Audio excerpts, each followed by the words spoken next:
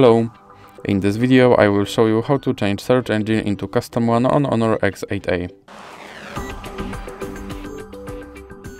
So you have to start by opening your internet browser, then click on search bar and you have to go to your custom search engine website, and for this video I will use yep.com.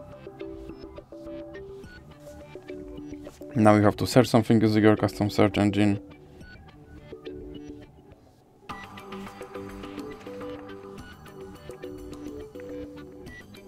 And now click on the three dots icon and click on settings, then click on search engine, and in recently visited you should have no yep.com option, so you can select that and then you can click back, and as you can see my search engine is now set to yep.